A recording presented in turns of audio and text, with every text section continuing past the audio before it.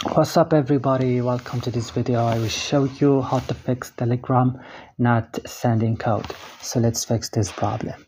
Open first your settings of your mobile phone, click on apps option.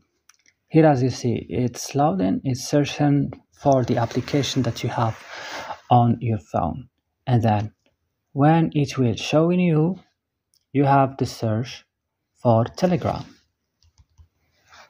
Click, go here to storage, click clear cache and just back, click force stop and click run OK, and move to Play Store or App Store and update your Telegram, restart your phone, and that's all. I hope this video was useful. Don't forget to like and subscribe in our channel. If you have any question, write it down in comments, and bye.